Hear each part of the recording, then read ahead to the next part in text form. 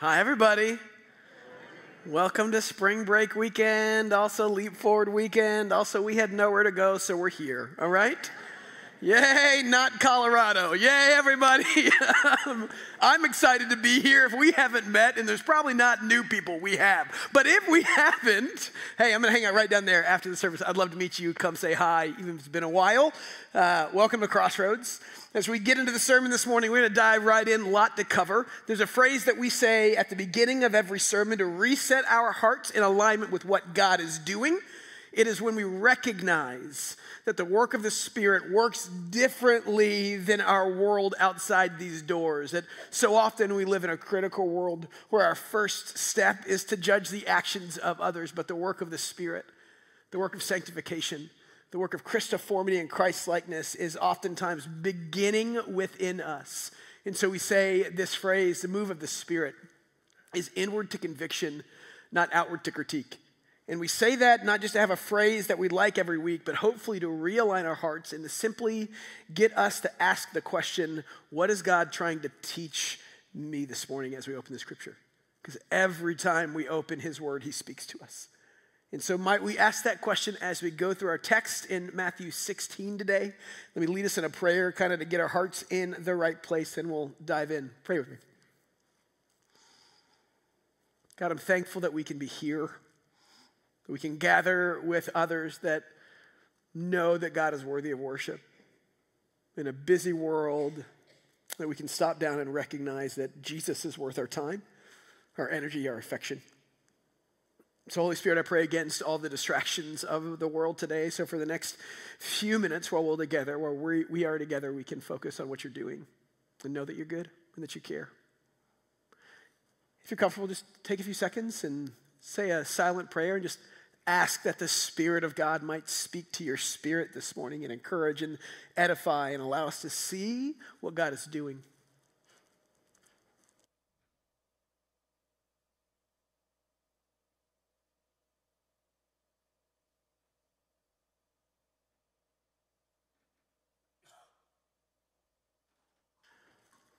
I ask you to pray for me, that God might use my preparation to do something far greater than I could do. I need his help each and every day. As we open the text, I pray that the Holy Spirit uses the words to his good and his advantage that we might grow together.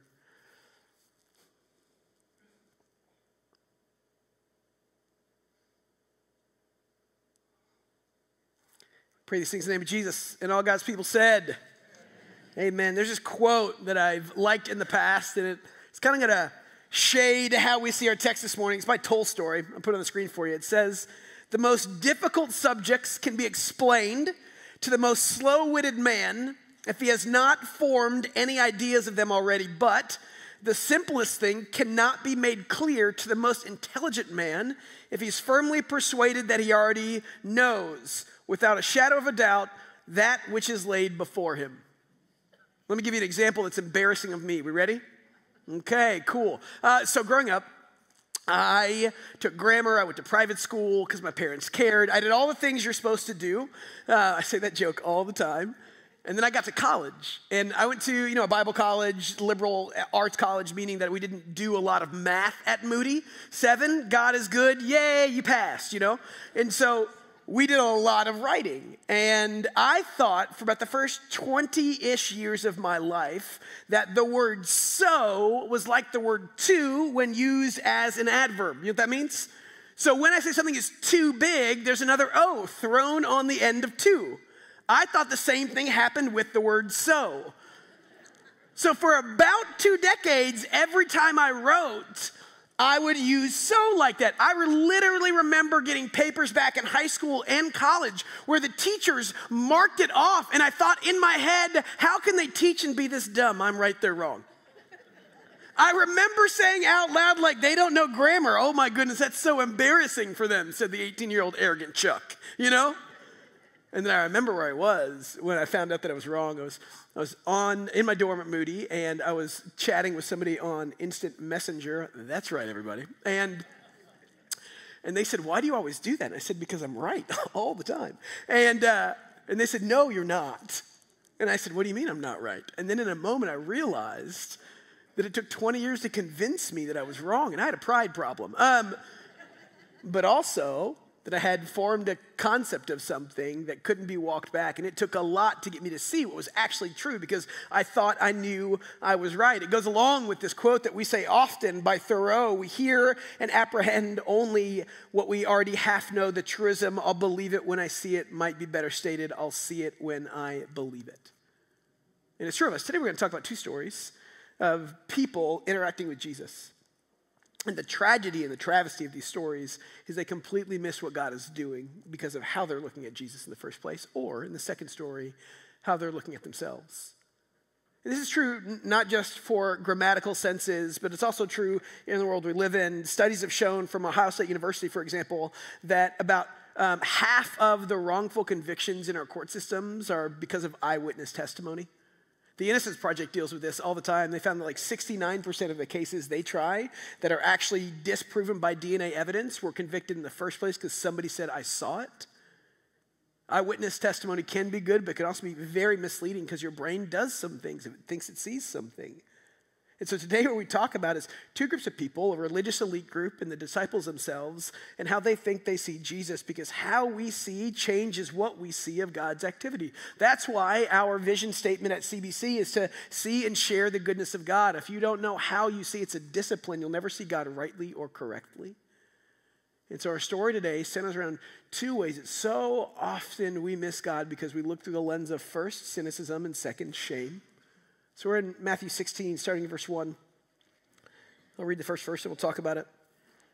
Now, when the Pharisees and the Sadducees came to see Jesus, they tested him.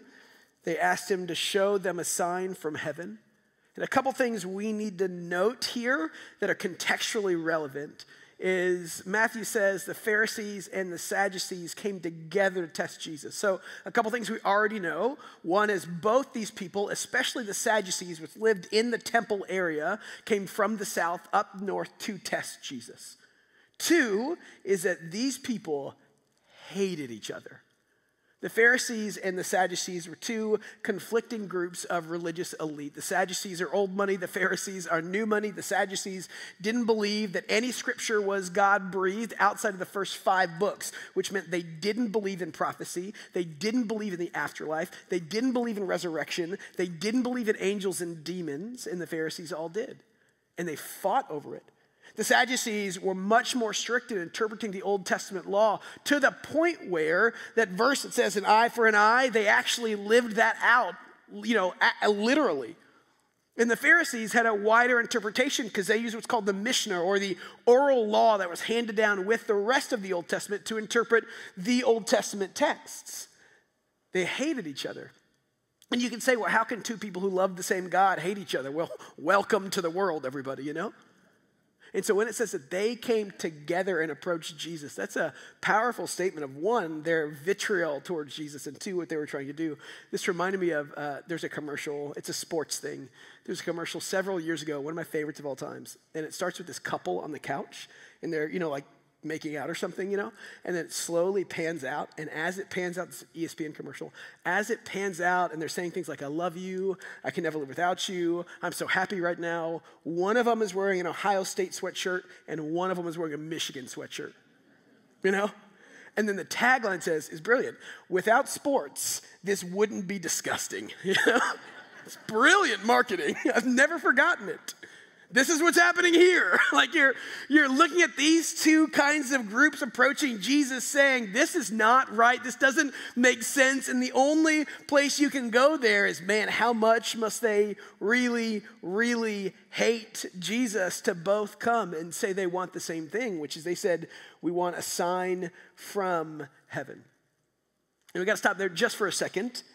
They said, give me a sign from heaven. And if you're an Old Testament scholar like they were, you probably initially went back to Elijah and Mount Carmel when literally he tested Baal and Jezebel and said, hey, my God can consume the altar that's dripping wet. And so literally fire rained down from heaven in the Old Testament to prove in that moment that his God was bigger and better and more real than their God. That's what they're referencing. And so they say, we need a sign from heaven, because here's the deal. Jesus had been healing, he had been prophesying, he had been teaching with authority, and they came to him and they said it wasn't enough. And his response in the next verse is, you're a wicked and adulterous generation that asks for a sign. And we have to do some work here, because I feel like if we get this out of context, it does damage to who God is and how he treats his people. So the idea of a sign in this kind of text, or Jesus proving who he is, if you read this the wrong way, you can get the implication that God hates it when we challenge him, that God hates it when we doubt, that God hates it when we genuinely come before him and say, please give me an understanding. I don't have one. The problem with that theory from this text is the rest of the Bible. Throughout the Old Testament specifically, God shows up and shows out to prove himself to all his people. From Adam walking in the garden to Moses in the desert and the bush and the snake and all the things that God did for them, to the Old Testament when he gave them 10 plagues and he probably really only needed one to prove he was good, to Gideon and the fleece, to Ahaz and Hezekiah. God continually showed himself to his people that genuinely asked, please give me a sign. What we see in Scripture is overwhelmingly a God who loves to prove himself to the people who love him. What this can't be is a text that we use as a proof text to say, don't ask the hard questions. That's an affront to God if you don't trust him initially. That's not what's happening here. And furthermore, I think all creation shows us that God loves to show his strength and power to his people. That is why the universe exists. That we're just now realizing is far bigger and far more complex and far more majestic and awe-inspiring than we ever thought it could possibly be. I think all this points to the idea that God loves and cherishes the places and the points in our life when he gets to show us who he is, how much he loves us, and how strong he is. He doesn't tire of those things. Whenever my kids ask me to prove how much I love them or how strong I am, I never let that go by, you know? Because for the most part, nobody looks at me like I'm strong except my 2-year-old son, you know? But it's more than that. It's I take delight and joy in proving to my kids how much they're cared for and how much I can protect them and how much I love them. Why would we think God doesn't do the exact same thing? He does all through Scripture. And what Jesus does here, especially in verse 3, when he quotes about the sky and clouds, what he's doing is revealing the motive of the Pharisees and the Sadducees. They didn't ask to see. They didn't ask so that their minds might be changed. They didn't come with an unbiased expectation. That word test there literally is the word that Satan used in the temptation of Jesus. They asked so that Jesus might fail. They aren't looking for a reason to believe. They aren't trying to grapple with the doubts in their faith. They're trying to disprove Jesus, and they're looking for a reason to support their unbelief. And Jesus sees their motive. He sees that they want him to fail, and they will only acknowledge his miracles as miraculous if he does fail. One writer said this: miracles will give confirmation where there is faith, but not where there is willful unbelief. I saw a debate between William Lane Craig, who's an apologist, and a leading agnostic. And William Lane Craig asked the agnostic, what would it take for you to believe in God? And he said, if. And then he goes on a 1-minute diatribe. If the heavens open and the trumpets sound and I see God and God looks at me and he lists this thing, and then and only then, if that happens, I will believe in your God.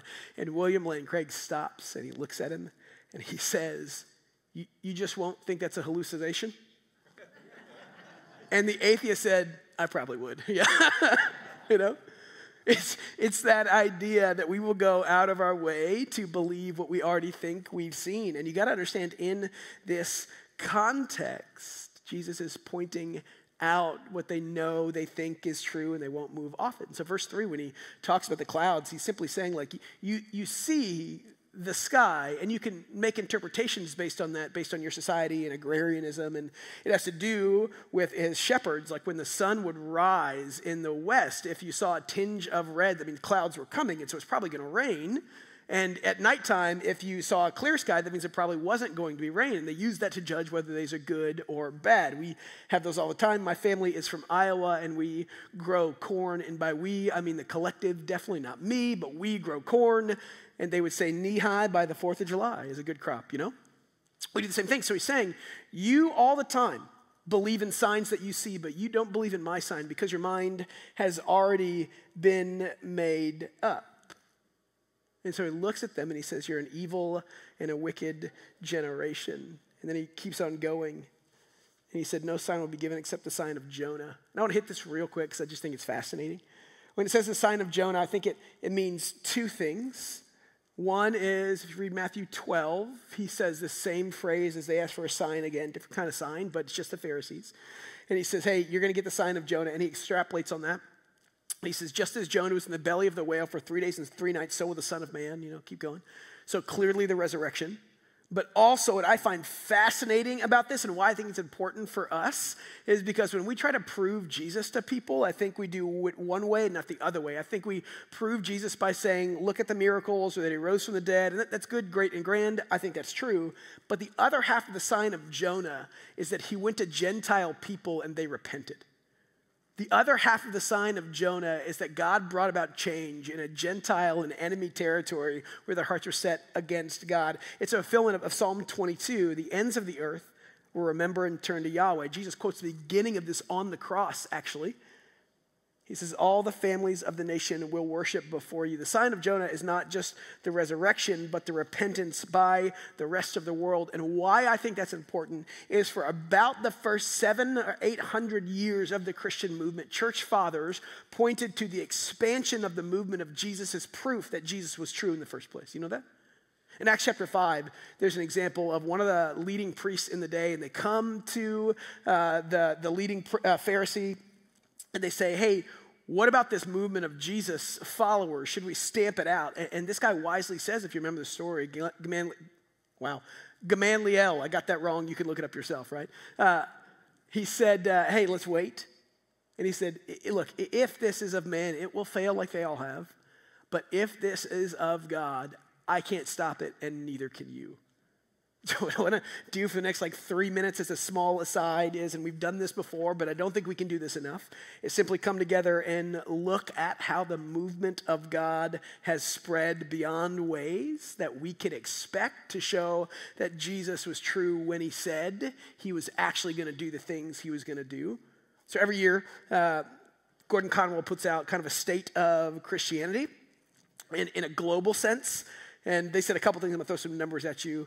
They said, according to a survey by Pew Research, there's 600 million Christians in the world in 1910. And there's 2.2 billion in 2010. That's good growth. And if you think that it's because just there's more people there are, but the world's population grew at 1.2%, and Christianity grew at 1.31% in that same time. They said particularly in the West, the church might not be growing as much as you think, but in the East, it's growing way faster than you can believe. It says that the growth rate for non-religious is less than half than what it used to be, 0.52%, well below the total population growth percentage. In particular, the number of atheists is almost stagnant, growing at 0.18% per year. They say there was less atheists around today than was in 1970. All this is to say that when Jesus said, you'll get a sign, it's the sign of Jonah, I'm going to raise from the dead, and you can't stop my rebellion against the evilness of this world. Believe me, it's happened. And so we take confidence in a Jesus that said, hey, I'm winning this fight. A couple maps I want to show you because maps are fun. We've used these before. One, and this I think really particularly interesting, when you compare the growth of Christianity to growth of other religions, Christianity is really the only one that doesn't have an epicenter. And that means something. Most religions, when they grow out of a place to other places. There's a stronghold in a particular part of the world. Christianity, seemingly what Jonah did, what Jesus is saying, the sign of Jonah, grew all places, called all people, and made all Gentiles, if you want to use those words in quotes, repent more than any other religion ever has. There's another one. This focuses on the places where Christianity is huge, and just look at all the big circles or concentrations. It's all over the world. Global Christianity is doing quite well. And I say that to say this: if all you take away this morning is that God is winning, it's a good Sunday, everybody, you know? If all you take away is that Jesus was right when he said that I will rise from the dead and you can't stop what I'm doing, that's a good Sunday, everybody. And for hundreds of years, that's what people used to prove that Christianity was true. That's what people used to say, hey, see, what he said was actually legitimate because his movement is continuing to grow. So when you get back into the text a little bit, fun diatribe, we all have a good time? Cool.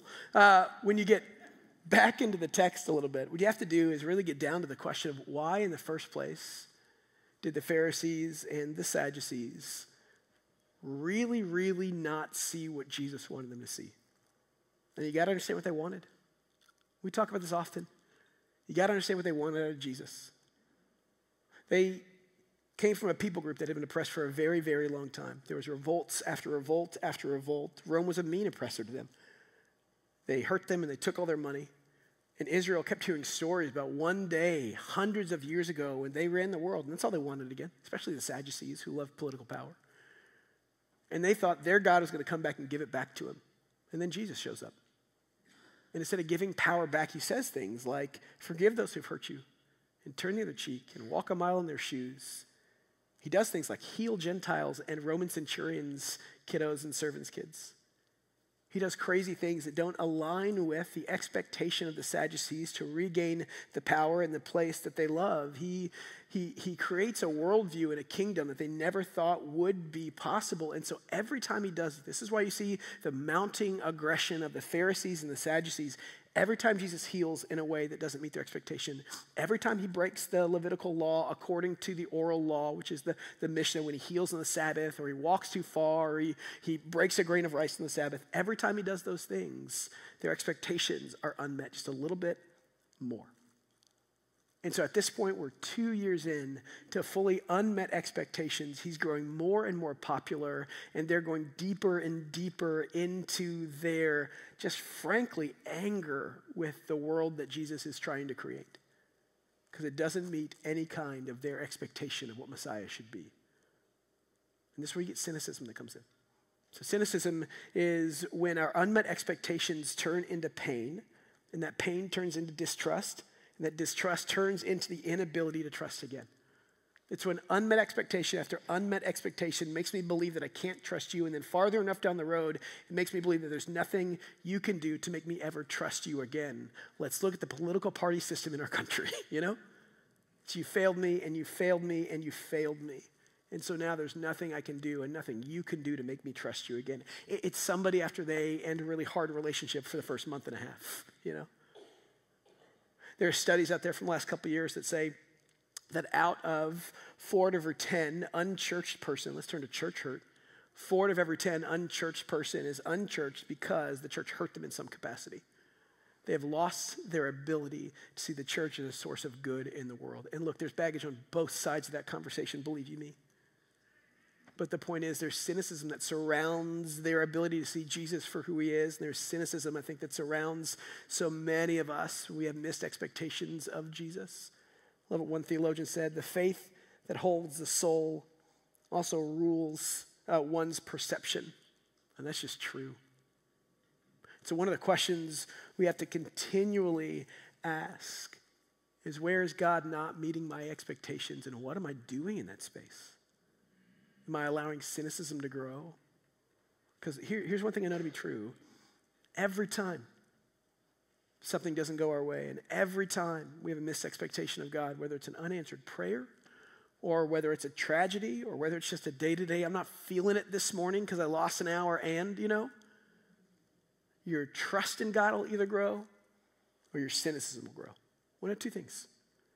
And so Jesus meets these Pharisees and Sadducees well down the road of cynicism to the place where they can't see what God is doing right in front of them because they've already decided. And it's tragic. And I wish I could say that we're far off from this, but we're shallow cuts every day from bleeding out, if you know what I'm talking about, you know?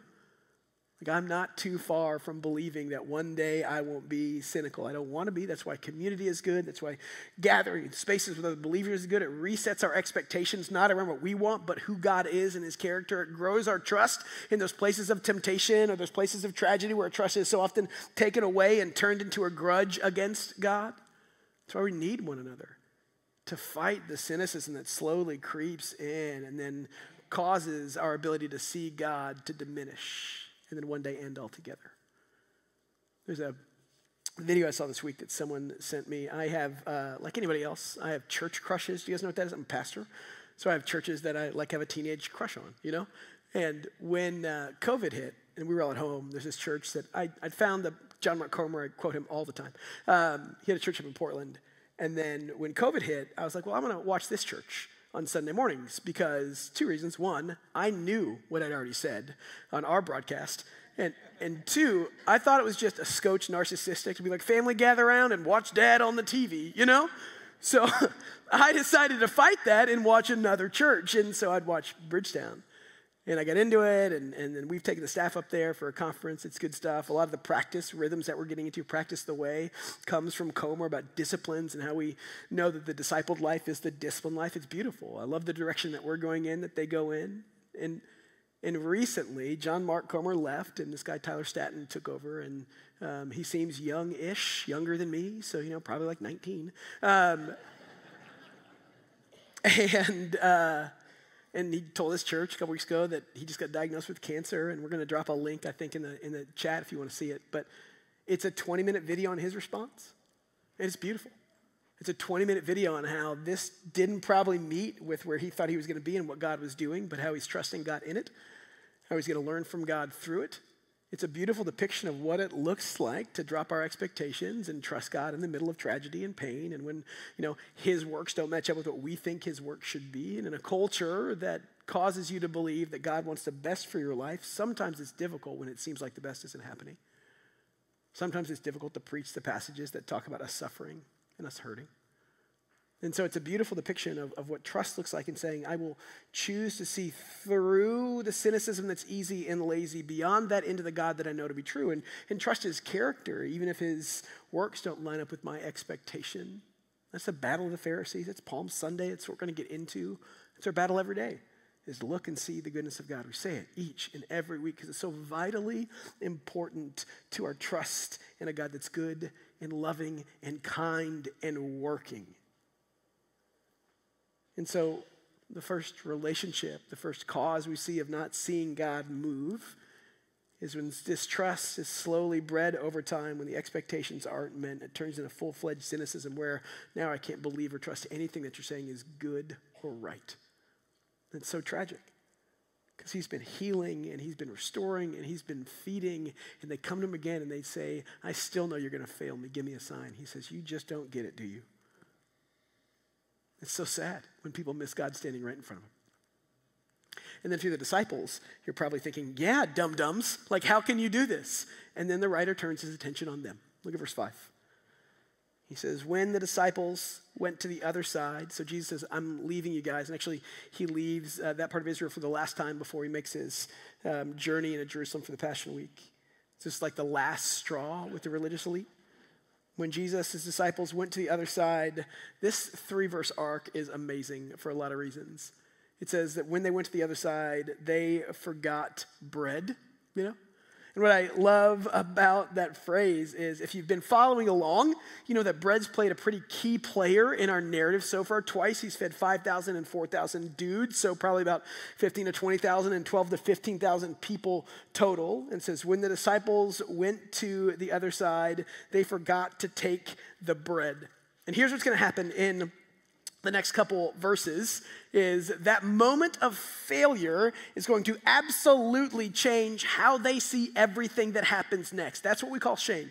Guilt is when you can lead it moment by moment. Shame is when something happens and you carry it with you and it changes the next moments, for example. So I was in this basketball league these last few months, and I hadn't played basketball in a very long time. I was never the best. I was never the worst. I was fine. I could hold my own-ish. I played basketball for the first time in like 8 years. I realized something. I cannot hold my own-ish. I was absolutely horrible. The first 3 minutes of the first game, I got knocked out and I got concussed and I really didn't come back. And it didn't get better from there the rest of the season, you know? It's that country song, like I'm not as good as I once was, but I was not good once as I ever was. It was very bad. And because that was part of my identity growing up, I remember like these people on my team are they're friends, you know? They're good friends. And after games, they'd say things like, hey, man, it's not that bad, or, you know, we kind of lost and won together. Or I couldn't literally believe that they actually cared for me for about 24 hours afterwards because I did such a bad job, you know? What happens with the disciples here is they leave some bread, and you see in the next verse, Jesus is trying to talk to them, and their experience and their felt like shame of leaving the bread kind of shows them how or helps them interpret what Jesus says next. So the writer says they left some bread, and he says that because Matthew says in verse 6, Jesus said, watch out. Beware of the yeast of the Pharisees and Sadducees. And this is your clear miscommunication. This is, Jesus is trying to teach them something, but they left some bread and they can't leave that behind. So in the Old Testament specifically, when it says beware of the yeast and the Pharisees, yeast was something small that affected all things. In the biblical narrative, usually it's synonymous with evil. And so they'd say, hey, watch out for yeast because it's very tiny, but it grows and grows and grows and then affects everything. So Jesus is saying, watch out for the evil of the Pharisees and the Sadducees. Watch out for all their cynicism because it could catch up with you and before you know it, affect you. That you might not believe that what I am and what I do is good for you. And so this is how the disciples responded to his teaching. So they began to discuss among themselves saying, it's because we brought no bread, you know? They said, we lost the bread, we left it there, and Jesus said, hey guys, watch out for the yeast of the Pharisees and the Sadducees. And they said, he knows it, we lost the bread, he hates us, Jesus hates me. Jesus hates me, I left bread, they just don't like it. I made that up right now, oh my goodness. Watch out, Andy, you know?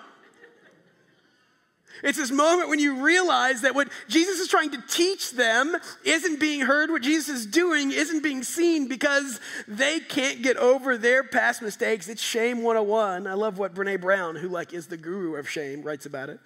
That shame is the intensely painful feeling or experience and believing that we are flawed and therefore unworthy of love and belonging. Shame says you're unacceptable, unloving, and unworthy. Go on to say that guilt is a moment and shame spills to all the moments. Guilt says I deserve to be punished and shame says I am worthless, you know? It's heartbreaking. So my daughter is in the shame place. I think all kids go through it.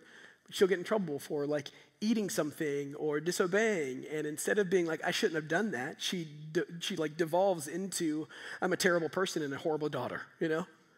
And every time that happens, my heart just breaks. No. How did we go from 0 to 120 so quickly? Back the emotional train up, you know? But she doesn't see the difference because she's so engrossed by, encapsulated by shame. There's a Lifeway research department, and Scott McConnell is the director of it.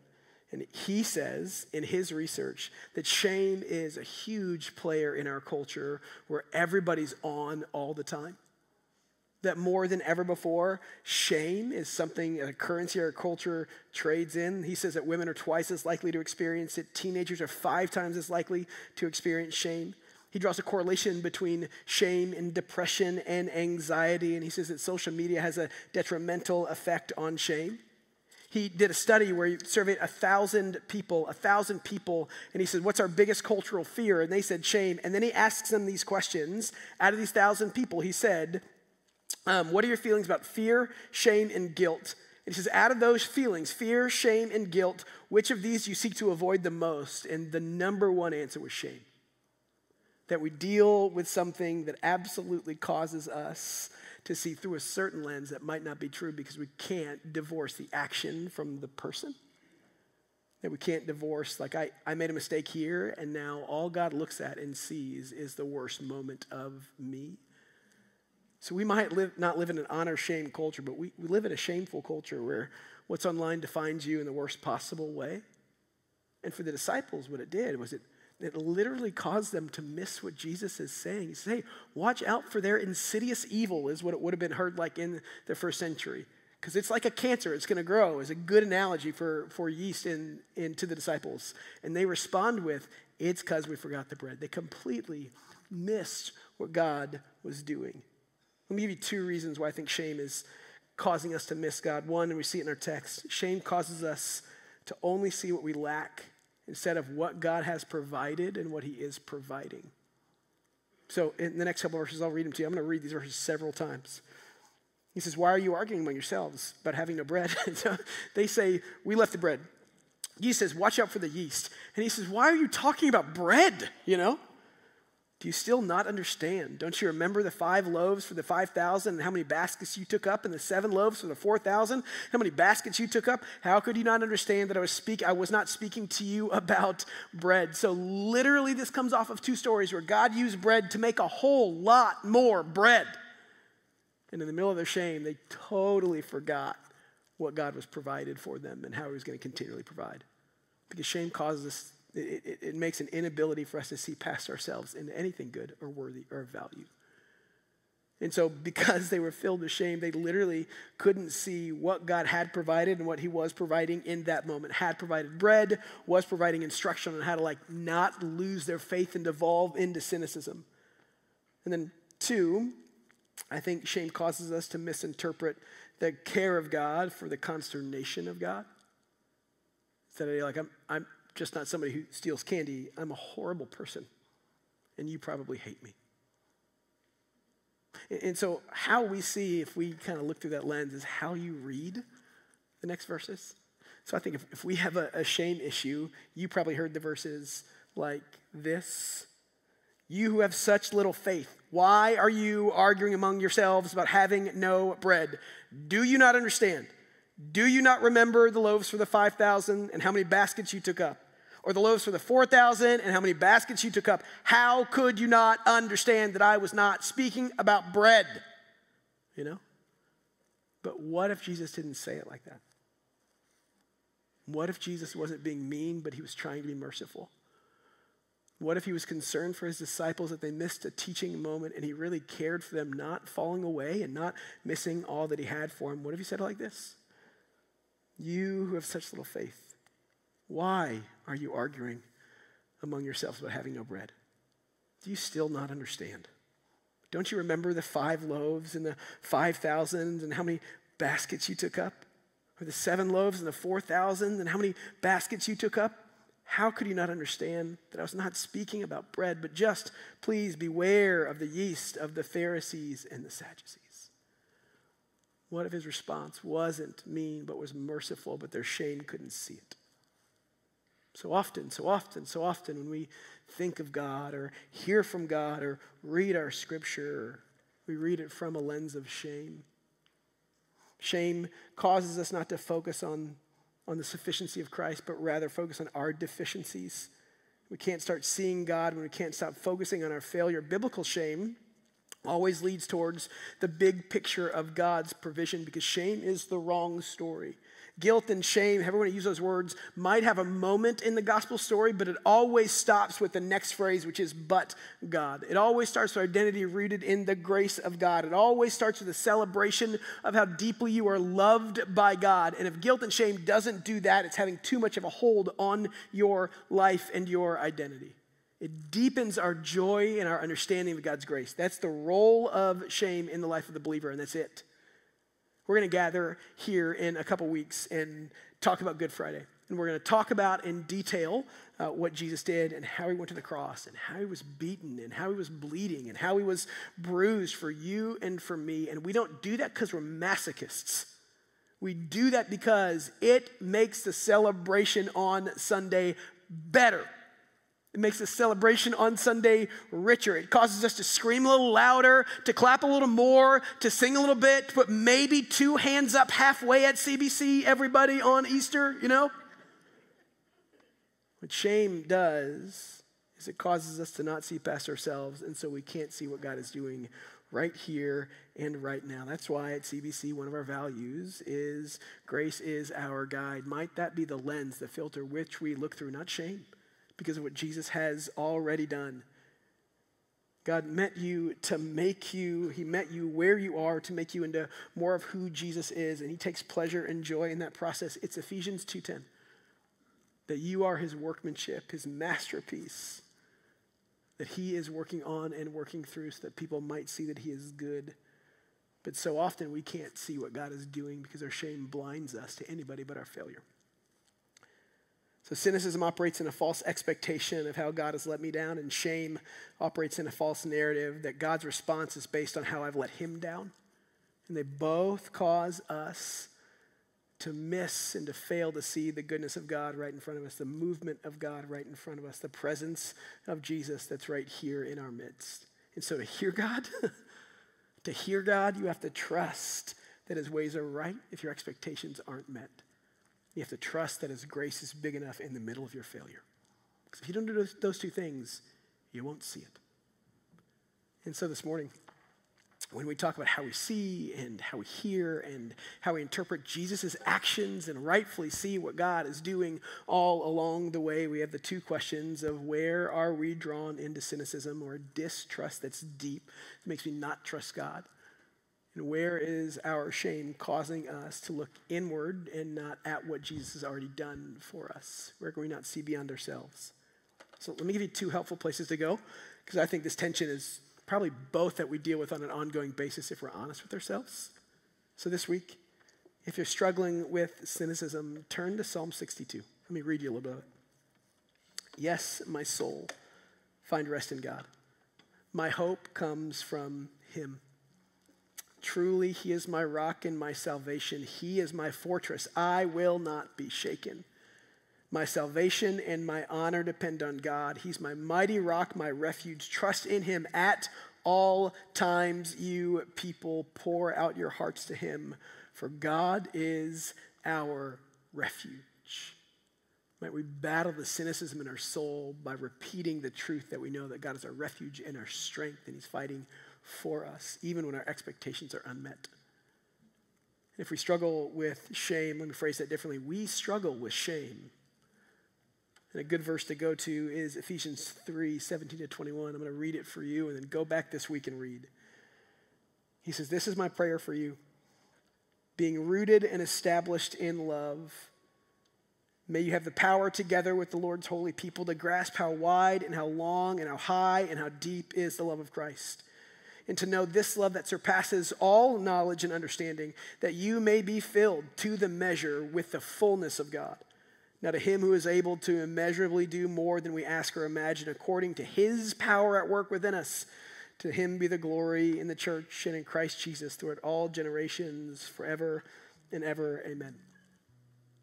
I believe what Thoreau said, that we're half-hearted people and that we believe what we half know. I just hope that what we half know is that God is good all the time. I hope that what we half know is that God is gracious all the time. I hope that what we half know is that God is working to do something far bigger and better than just deliver you from Rome in that context. Because what they missed was the bigger picture of God. That he came to set souls free from all their bondage, not just their one oppressor. What they missed was that God was doing something much bigger than could be contained by a simple city in northern Galilee. What they missed was that the work of God is for all people in all time and all places, because he is redeeming and restoring. What they missed was the goodness of God for all the people of God. What they missed was Jesus' moving. So might we be a people that the half that we know to be true is that God is good to you and me, that God is so gracious. Might that cause us to look through the lens of cynicism and shame and only see what God is up to. And when we can't trust that, we have a people all around us who will yell right at you and say, God is good. Might that be our prayer this morning? Let me pray. God, I'm thankful and trusting that you are good. I'm thankful and trusting that your grace is enough. I'm thankful and trusting that we can be a people that even when it's hard to see that you're moving. Holy Spirit, give us eyes to see it, the goodness of God in all places. Give us an ability to overcome our capacity for doubt, to understand that you are big and great and good, and give us an inexplainable joy in the middle of this world on why we have hope, because you are a God who heals. You are a God who's gracious, and you are a God who is redeeming and restoring. That's the mission and the work of Jesus, and might we be a church that sees it. We pray these things in his name. Amen.